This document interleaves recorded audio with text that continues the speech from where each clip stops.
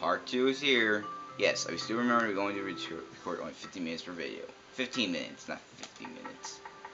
And look at all the X's to there again. Easy to check again by the bishop. Goes right there. Goes right there. Moves up there. And yeah, he moves down there.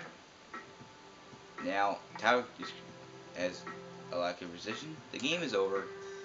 Now, Black is going to win on every line. Now, White is going to resign. Yes, unfortunately. So, yeah. Let's see it.